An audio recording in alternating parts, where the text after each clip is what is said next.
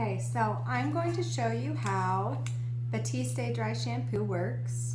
As you can see, I have really thick hair, really long hair as well, and there's just a lot of it. So washing it every day is kind of a hassle, and it's not really that good for it because there's so much heat that goes into drying it and doing it. So I am a big fan of dry shampoo, and Batiste has been my favorite so far that I've found. So you can see that my roots are a little greasy, not my favorite look. So what I'm gonna do is you kind of hold it out, and it'll be a little white at the beginning.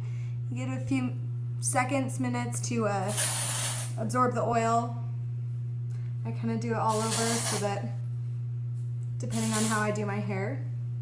And then after you give it a few seconds, you can see it already doesn't look as oily, but you kind of rub it into your roots.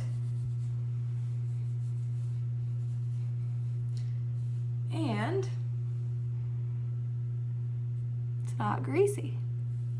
So that is how, if you use it too often or like 3 or 4 times, you can get some white film. But from what I hear, there's also a darker, like a brown hair dry shampoo, that if you use it often, it won't leave any white at all. And I've used it a couple times now and there's no white in there. So anyways, I love it. I recommend it to everybody. And it's really affordable, so win-win.